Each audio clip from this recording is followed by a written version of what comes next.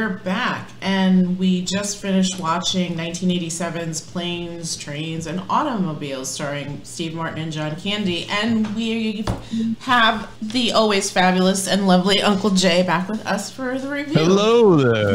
Hey, Uncle Jay. Hey, Uncle Jay. I have to say that, I have to say this, Jonah. I love how Ray bobs his head and makes direct eye contact with me whenever the music starts. I just want to say that. It's a bouncy tune. It's a bouncy little tune, yeah. Yeah, sometimes I get into it too.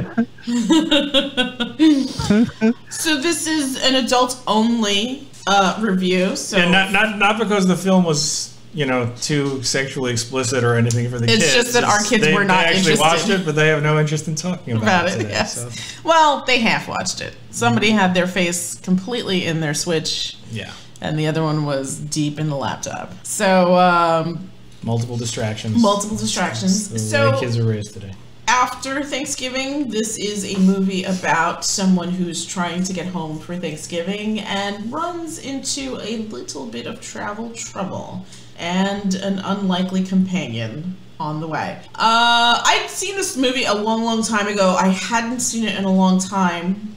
I think I saw it once in the theater. I may have caught some of it on Channel 11, where I did most of my movie watching as a young child. And I just saw it today, and it's I feel like it still holds up. This is your first time watching it.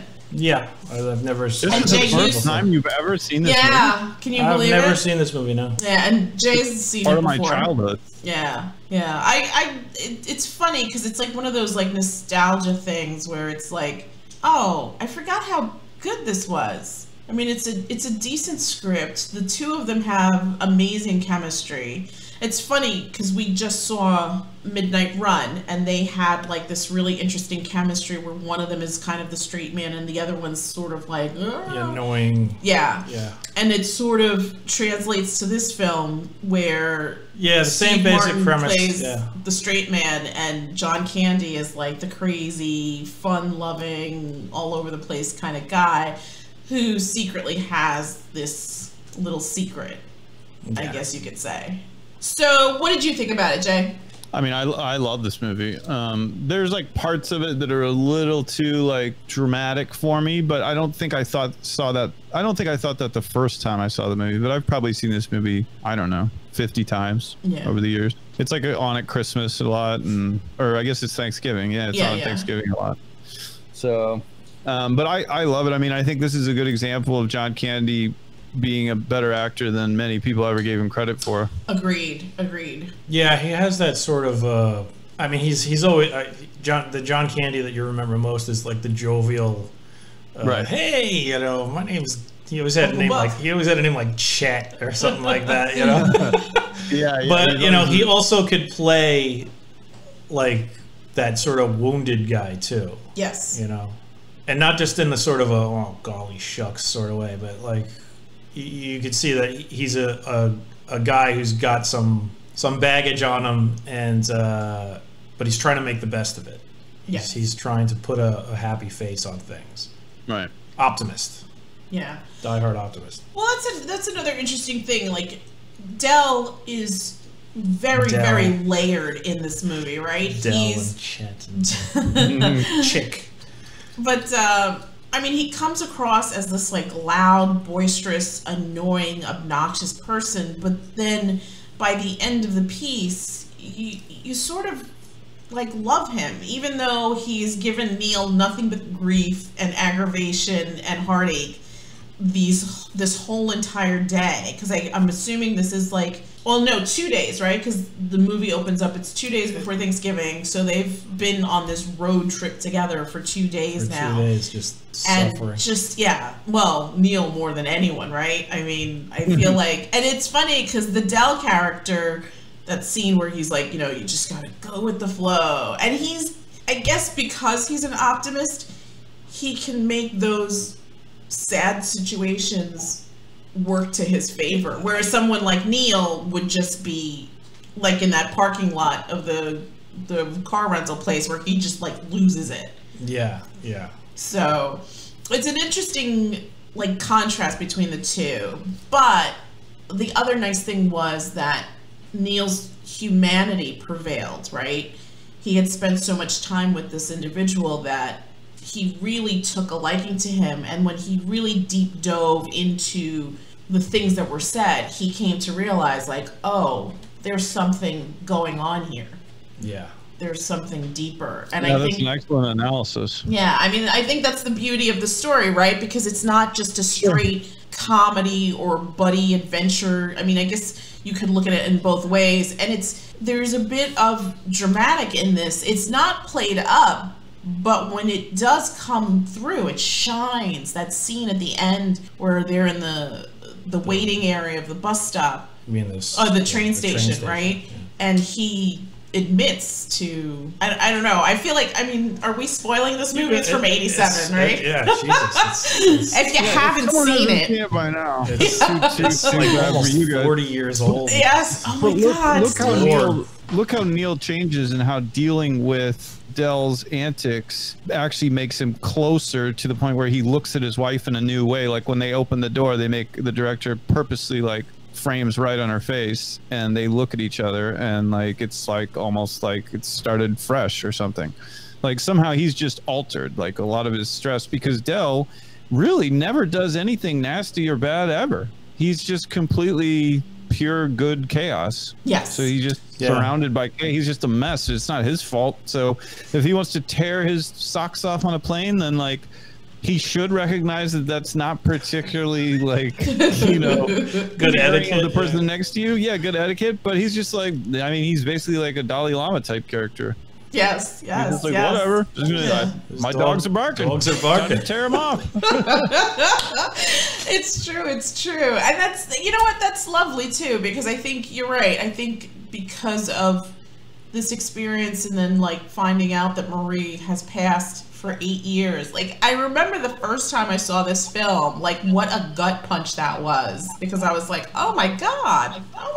Yeah. And it's funny because it was like watching it now, I think about like The Sixth Sense, right? Because it's like one of those movies where it's like, oh, well, all the clues were there, but you didn't really, you know? But I guess once you see it again, it's like, oh, well, it's right there, right? It's right there. And like I'm watching it and I'm like, yeah, who travels with a trunk like that? Yeah. When they're just going his on. whole, he's got a pillow. Yes, He's right? got pajamas. He's got he's the like picture the of the true wife. hobo. Several pairs of underwear. Yeah, But he wasn't on a light trip. He was basically like a hobo. He was riding the rails. Yeah, and that scene too, where I guess Neil's character also comes to understand what's going on when he says in the diner, he's like, "Oh, I haven't been home in years." That's like that was the big tell, right? I haven't been home in years. Yeah, and it's like, you know, if there's somebody home waiting for you, you can't wait to get home, right? Yeah, especially someone that he speaks so fondly of and lovingly about. Yeah. So I think having that experience also, like to your point, Jay, like opened Neil up to like better understand, better appreciate his wife. Like, you know, I have a good thing. I have this healthy wife. I've had great little kids. He had both of his parents. She had both of their parents. He had people. And this guy's got nothing. And he's got nothing. Look how lucky I am. Yeah. And then you kind of reframe your perspective on things. Right. We can all get very negative and look at the negative things in our life, and sometimes it's difficult to see the positive, but that shift in perspective is what moves one towards wellness, really. Absolutely. Mental wellness. Yeah. And I think that's important, right? Because like in the beginning, like Neil just seems so tightly wound, right? Yeah. He's just like and like almost 2 episodes away from a stroke. Not only tightly wound, but like a really helpless to his situation. The fact that he has to sit there and wait for this idiot at the front of the boardroom to just stare at this poster, and apparently he was doing it for hours. Yes. And never came to a conclusion about it. And Neil and everybody else had to sit there like, is he gonna come up with that? Is he gonna approve it or not? He's completely helpless, and he's like so tight. He's like, I gotta get out of here, but he can't do anything about it. Right. And it's the same throughout the entire movie. It's that's his life. I gotta get on this plane. No, it's delayed. You gotta wait.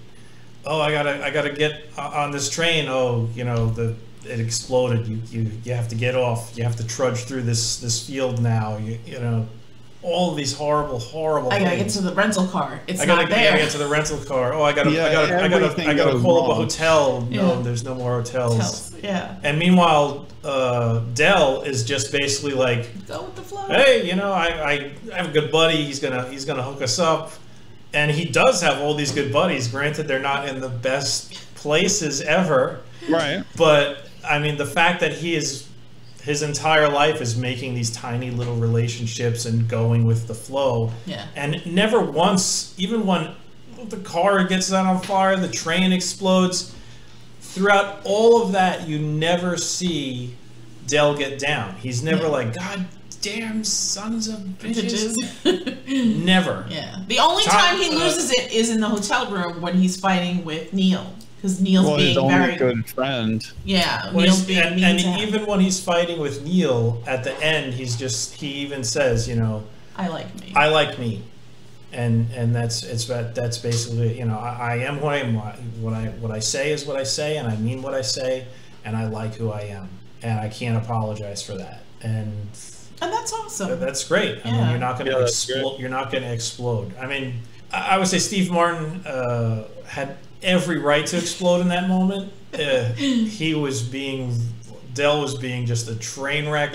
He I don't know what he did to every single towel, and then he spilled beer all over the bed. And like, the funny thing is that he spills beer all over Steve Martin's side of the bed, and it's his fault. And instead of him laying on the beer, Steve Martin still has to lay on the beer. Yeah, totally. At least make that gesture. Truly. Like, you know what? I screwed up. I screwed up. I cleaned up the I beer. know I'll that. lay at the wet spot. You Yeah. know, don't worry about it. But no, he's like, you know. He did offer to change spots with him, but then Steve He did. was Yeah, like, at that point he did. But he shouldn't have had to even offer. He should have just been like, yeah, I'll as take soon the as wet Steve side. Martin came out of the shower, he should have been on the wet side. And the fact that he used every single towel except that little dish rag. Yeah. But you know what's so funny?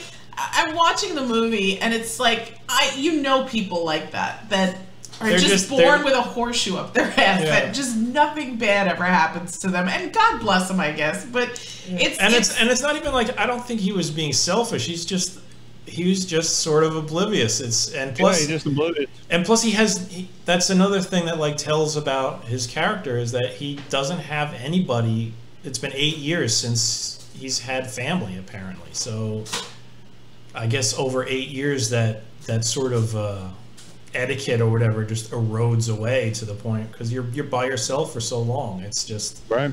you know what? That I'm is just true. gonna sit here on the couch with my legs spread wide, you know, farting up a storm. Yeah, tear your socks off. Tearing my socks off. Use all the towels. You just Use all the become like towels, the yeah. old bachelor type of dude. yeah. I mean, he's living a very transient lifestyle, right? He's not setting Yeah. any roots down. He doesn't have a home anymore, whether by design or by bad Yeah, luck he's or homeless, chance. right? Yeah, he's basically homeless. Yeah. But it's interesting because he keeps himself busy, it looks like, and he forges all these little relationships. Everyone he's a great that salesman. He's very congenial. He convinced all everyone- those people to put shower rings in their ears. and all you the can people rent them all. that he was friendly with, that he called favors on, they all seem to love him. Yeah. The hotel guy, the guy that sent the son to go pick him Go up, pick him up. Yeah. who was gonna have his wife He's gonna grab have his him. wife grab. She's tough. She's tough. She's small, but she's wiry. But yeah, I mean, I think it's a really great character study. This film, like, and it's funny because you think of John Hughes movies, you think about a lot of like teen angst. I mean, Yeah, definitely. it's funny. I think you and I had this conversation, but watching those movies now, with the exception of maybe Some Kind of Wonderful, some of it is very cringy because there's a lot of very strange situations in some of those movies. And it's interesting because at the time that we're watching them in the 80s, never even crossed our. Crossed our mind. You just thought, oh, these people are acting badly, and yeah. You know. But what, now, are you talking about, like the over racism and stuff? Well, no, there's the racism, the homophobia, the rape, the rape. Well, you see it in Planes, Trains, and Automobiles too. But I mean, there was a time when two straight guys that accidentally found out their hands were between, two pillows, would be grossed out by that. That doesn't make one homophobic. They're both just heterosexual. No, I'm not talking that. And this movie was nothing, because to me that kind of humor is still fair play, because of the characters you're dealing with or not. It mirrors the age, definitely. For sure. When we were young, in that time frame watching it, it wasn't even a blip on our radar. But like now, rolled off us. You never really even thought about that, or you didn't realize that some people might be sensitive and have their feelings hurt by something. Well, it's not even that. I mean, like now, I was having this conversation. Well, it's funny. So 16 Candles plays every once in a while, and that was a movie from my youth, and I was like, oh, I'm gonna watch it with the girls, and then like Farmer Ted. So then yeah, well, not even that, but like Jake Ryan basically giving Ted his girlfriend. Yeah, it was like, what am I watching? This is like very, very bizarre. And then they wake up in the parking lot of her church, across the street from her church or something. And he's like, oh, did we, do it? And she's like, yeah, I think so. And he was like, was I good? And she's like, yeah, I think you were. And I'm like, Jesus Christ, what? She was, she was basically raped. Yeah. And I was like, oh my goodness, why did I never catch this before? Well, don't forget, he was a minor. Yes! That's another thing. Yes. Everybody's minors, too. Yes. Raped. Yeah. No, she was 18. He got raped, is what happened to him. And he raped her, man. Well, he was a minor. It doesn't matter. And then, like, I think like while they were passed out, he had sex with her, and I think but neither of them were sure, right? He was wasted too. No, she was the one who was wasted. She was super wasted. Yeah. That's right. He was like incoherent, and he was totally coherent. He knew exactly what was going on, and she was incoherent. Yeah, they raped each other. So that was like cringy, and then like Weird Science was on, and I forced him to watch it because he had never seen it, and I was like, "Oh, I love this." I saw it, and that's like, my favorite movie. That's garbage. It's so terrible now. I was just I haven't seen it in 30 years. Yeah, well, watch it now. It's terrible. Oh my goodness. But Chet's in it. I love Bill Paxton. Bill Paxton's great. Yeah, I love Bill Paxton. Oh, I hate that. He comes out with, for God's sake, would you cover yourself? And he like rips off his towel and his bare ass. That shit is great. And then he turns into like a fart beast.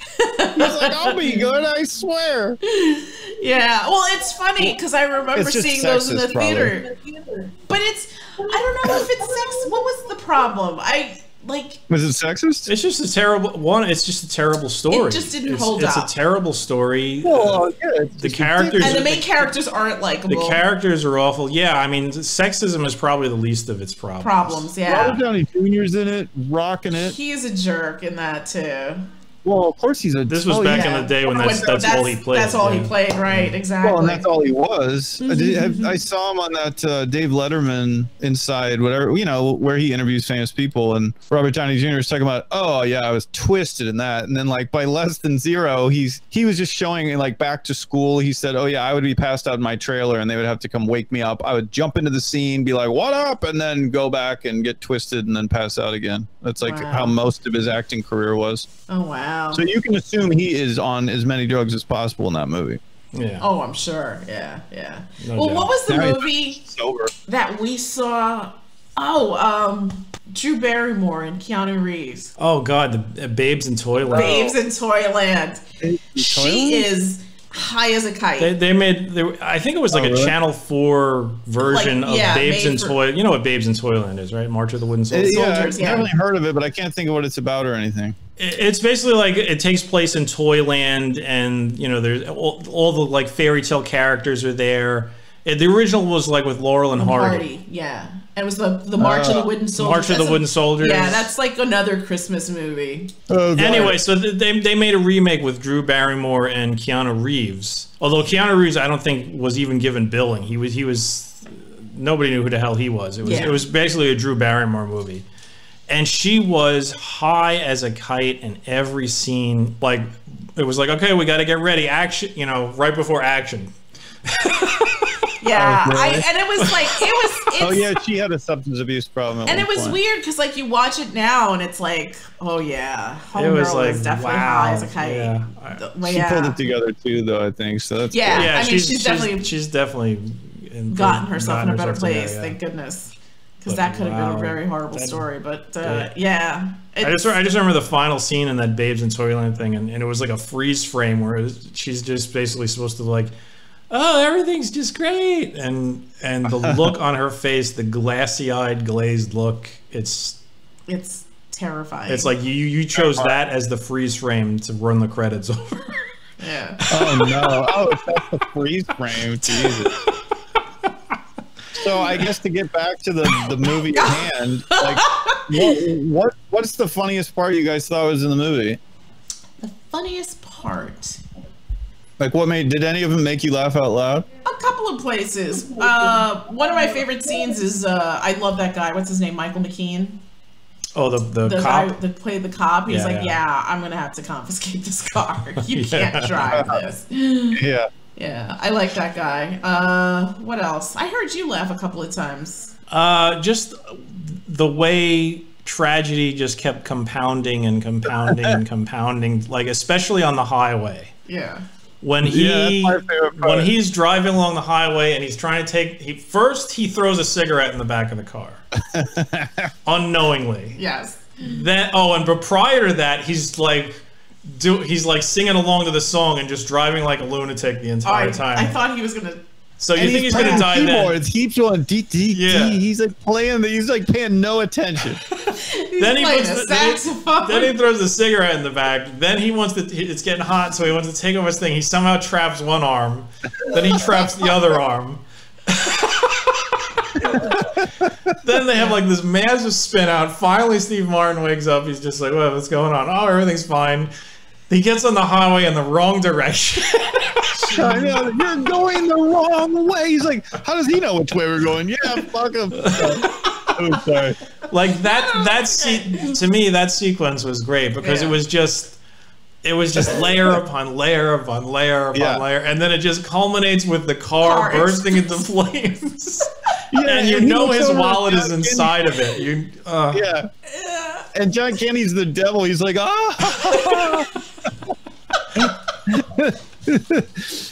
That was great. That's a good scene. That That's a good sequence sequence. was my favorite part. Yeah. Yeah, me too. Yeah, that's good. That's I think they even turn into like skull beasts. Don't they turn into like They turn into skeletons? they you see like them both as skeletons, and then John That's Candy is awesome. just Satan, just laughing great. maniacally. That is great. He was so good. I wish he had lived Yeah, longer. I miss John Candy. Young Candy. He was always great in everything. Yeah, he He really was. was. Really good. Except for the very last one where before he paid his final price, that Canadian Bacon movie was just, it was I never horrific saw to that. watch. I don't He's think I saw so that. bloated and just looks unwell, and you just feel terrible for him the whole time, and it's not funny. And then he just died, I think, right after that movie. Oh wow. All right, I didn't even know that. Yeah. Yeah, I don't even bother watching it. It's just terrible. I don't think I ever saw that. But he was great in Uncle Buck. I loved Oh, him. He was he's in that. fantastic in Uncle Buck. Yeah. Yeah, even That's like offensive. the Even little if you go tiny running, roles. I loved him in that. Like If you go watch that again, though, it could be offensive. He assaults a teenager. He assaults multiple minors. But they had it coming. That's no, I'm just kidding. He shames the appearance of a lady with a mole, even though she's mean. He does multiple things that would still be attacked in today's society. That's true. So I mean, isn't that strange? Like stuff Well, like that. you know what? You want to argue for him, right? No, but the thing about that I is no. The thing about that is when he attacks people, he's attacking them and they deserve it. Okay. The problem with some of these other things is people getting attacked and they're not really warranted, or they're using attacks that are like completely unrelated. Well, that lady's mole has nothing to do with how snooty she is. But didn't have to attack her. she was a nasty person, so she got. Hey, I'm on your side, He but I'm just he won after everything with every tool in the toolbox. Yeah. Well, You know? I get to. He decide never who- insulted her for being a woman, though. No. No, he just told her to go Right. go down to the stripper pole and have a rat gnaw the thing off her face. I mean, but I get to determine who deserves things. That's the real question. Who determines who deserves it? I guess the audience. The No? audience, yeah, me. Well, is the audience like the Twitter mob? I hope it's not. It may I don't think there would be any problem with that scene because, like I said, she deserved it, and she was not being attacked for her gender or anything else. She was being attacked Well, no one because come for Soul Man yet. she was. so, She I was. mean, Oh, Soul Man, get out of here with Soul Man.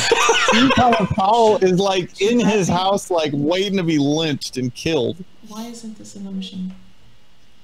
I know what I'm doing. Okay. All right. This is empty. Don't worry about it. Okay. She thought we weren't recording any of this. Oh, I was like, what is going on? we're just Ray's just playing a trick on us. Yeah. No, the actual chip is like a fingernail compared to this thing. Oh. Oh, you got a micro? Hey there! How are you, favorite girl? He's saying hello. How are you? Oh, she can't understand me. Hi! I can hear him. Can you hear me? Hi, Olive. Let her hear me. I have to plug in another set of headphones. Anyway, Damn you! My children! Sell me your children. so anyway, well, we should probably wrap this one up. We're hitting the half hour now. Oh, stop. Oh, we've tangentialed. This is a Yeah. long one. Should we listen to the music again? Ray. Who else do we talk about? Let's talk about Steve Martin's career now. Steve's a crazy man now, but he was good he was a good 80s, 90s mule. He was excellent. 70s even. Yeah? Yeah. Oh, we were saying to G that Steve has always looked like an old man. Always had the He's always had gray hair. And Always. Even when I saw him on Saturday Night Live when I was a kid, he always had gray Yeah, hair. and he must have been Always. in his 30s, right? Or not late 20s, maybe 30s. Yeah, who knew how old he was? I don't know. I'm assuming he's 70 now. He's got to be at least, yeah. At least, yeah. Yeah. Oh, he's decrepit. But he looks good for a 70-year-old. And you guys age better than women. Well, he's I'm so sick of wealthy as both of you. hell. Yeah, we Yeah. both did age pretty well so far. We've still got to make it through the 50s and try not to turn into trolls during that time. It's You difficult won't. to say. You won't. Eventually, everyone turns into a troll eventually. Go look at any 90-year-old people. No one looks rational. All of them You know what? like, You know what? Actually, yes, Joey. I'm going to Yes. say Raquel Welch. She's I in don't her know 80s, what she looks like. and she doesn't Well- look terrible. Even Sophia Loren, kind of hot in her late 80s, kind of, barely, but Yeah. she's like a 1 in a million. Yeah, You're yeah, you're calling out gorgeous beauties that got lucky as hell, yeah. but they It still must look have been like troll the- creatures. Yeah, Sophia's looking pretty twisted at this point. yeah. I'd have to look up Raquel Welch and see what she looks like. Yeah, we just saw. We just saw Sophia Loren. Loren, yeah. Yeah. I mean, she's I mean, definitely older. She looks old now. Yeah. Oh well, Raquel Welch looks suspiciously attractive still. That must be Yes. old. She's work got done, some though. decent plastic surgery done. Yeah, to she's had herself. some work done because I was like, Oh, yeah. "There's no way." Like some of them really just butcher themselves. Yeah, I don't know. If I they're- was so upset when I saw Renee Russo. I was like, "What happened to you?" Oh, did she do something terrible? We saw that Jake Gyllenhaal movie on Netflix, right, with her, and I was like, she didn't go to the good plastic surgeon. You got to go to whoever the hell Michelle Pfeiffer goes to. I don't remember. Yeah, Michelle Pfeiffer did Michelle something good. Pfeiffer But is- she's young though. Still, she hasn't reached into troll land. No, but she's It's weird. definitely It's had weird work. when they start getting it done when they're like in their 30s or 40s. They start. like Nikki Cox. Oh, Jesus Christ! Yeah, but I have to say that part of it. I mean, they are ultimately to blame, but I mean the pressure out here on females, as I understand it, is enormous. That pretty much after 30, the roles evaporate. That's Yeah. so crazy. That's So so for crazy. women, yeah, not for men, they can work well into their 50s. or later. As leading men, I mean. Yeah. Oh, as leading men. Superficial world, yeah. Yeah. The women are pretty much relegated to like the older sister or the married mom or whatever. Although things are changing at this point, everything's so progressive. It's not even mirroring reality at any rate anymore. So I mean, who knows? Yeah. You know, so I'm sure that'll show up soon. Yeah, I mean, we'll see, right? I mean, I think it depends, but it's interesting. Like someone like who's the one that I think is a hot fox? Helen Mirren. Helen Mirren. Oh, she's hot. I think she's hot Mirren too. She's like lovely. I mean, like she is pretty attractive. She didn't have anything done to herself. She I'd doesn't be look like all she on has. She may have done like minor little tiny things, but no, She did something. She does. There's no way she's too fair skinned to have been that unlined. I mean, she could have She avoided the just sun. avoided the sun, yeah. Yeah, some people. Maybe. Some I people have. layer up. Not many Helen Mirren bikini shoots that we're aware of. So Yeah. True. She is English, so she could have just been like in a parasol the entire time. Although she lives in Montana now for like the last 20 years because she married that Taylor Hackford guy. So you know who Debbie Mazar is? She's Yeah. looking twisted now. She Is used she? to be so. I always thought she was so hot. Well, I saw her not the other day, but a couple of years ago. She used to be friends with Kat, this lady who's in all sorts of movies you've seen, who is my neighbor. So I walked out and accidentally like bumped into Debbie Mazar, who has these blindingly gorgeous eyes, which I've always fallen for since Cammie. And like I hear myself blurt out, "I love you," and I'm like, "Oh my god, this is the first time I've ever been starstruck." And she just starts laughing hysterically. She's like, "Whoa, that was a welcome," and I was like, "Yes, hello there. Ignore me completely. Always liked you. Great actor." She's like, "Oh, people don't always even recognize me," and I'm like, "Oh, well, I recognize you." Then I go Google her. She's married to some billionaire Italian, like you know, some guy that like you just lost. So, so I was like, "Oh fuck, yeah. Ah, damn it. she ain't trading her husband in for you. never." Let's wrap this up. Okay. On a right. scale of 1 to 10, what would you give it? Scale of 1 to 10, I would probably give it like a 7.5. You're out of your mind. I would give it an 8.5. I think the script is really tight. The character development is lovely. The two of them play off each other so well. It's nice to see this kind of buddy road trip movie that becomes this like almost like this lovely friendship and kind of love letter to just relationships in a way, not necessarily familial relationships, but just relationships in general, and how being a good person, when you're a good person, good things come to you, which is definitely the case with Del, and hopefully Neil picks up some of that. What do you say, Jay? Yeah, I like how both characters change and they change each other, both in positive ways. And what starts as an extremely abrasive relationship is probably, if there was a second, sequel, thank God there wasn't, would probably have been, they probably become friends, and Del moves in next door and busts in their door every 5 seconds like Dennis the Menace. But I'd say I give it the Kool-Aid Man. I think you have to take this movie for the time it was written. So like Yes. some of the jokes are too tame, some are going to seem mildly offensive, but you have to take it from the time it was written when certain things were acceptable. You can only judge a work of art by the mores of its day. So I would say this is a 9.3, and is it's I think one of the last great showings of John Candy. Yes, Doing for sure. some actual acting Yeah. and pulling it off. Like, he's not the most brilliant actor ever, but he's got some range. He did well. And he's funny. Absolutely. Agreed. And it's interesting because I think it's such a nuanced performance that I think if this movie had come out today, he probably would have gotten like a Best Supporting Actor nod. Yeah, I agree. I wouldn't go that far. I think It depends so. what other movies came out. That's true too. It would depend on, but I think the person that he was, the actor that he was, the likability factor, I think he could have gotten nominated. And it would be, and I think they always reserve like the supporting actors for like comedic. I don't think a comedic actor would ever win like the best actor. If he had claimed that he was mildly mentally retarded, he would have almost certainly won. Possibly. Like if Del had been known to have, I was diagnosed as a child, just that one extra line, boom, Oscar. Done. Possible. Possible, definitely. Possible. Yeah. I mean, yeah. they did the algorithm in Tropic Thunder, and it pans out. Yeah. Yeah, I'm still waiting for the lynch mob for Tropic Thunder. I don't know. Nobody seems to care or notice anything about that movie. No.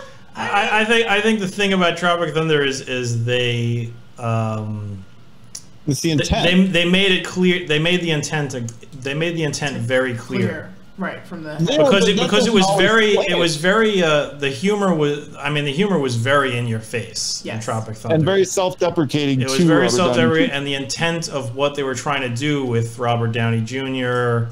and Yeah. basically every single character, Jack Yeah. Black's Definitely character, every single one of them. Vietnam vets. They were trying. They made that intent absolutely clear. It was pretty much written on the tin, Yeah. and I think that's Yeah. why it hasn't gotten that sort of backlash. yeah. I don't think you'd be able to do that now because No. even with something that the intent is completely labeled, people are still gonna get angry, and so long as even if there's only like a half dozen of them on Twitter, as long as they're loud, Unless they it's get their way.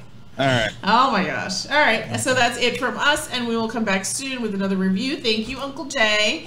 Very good to be here. Yes, maybe we'll pick something horribly violent to review next time. Okay. Oh, nothing scary though. If it's violent, Nothing it can be scary. violent. No. What about just, Predator?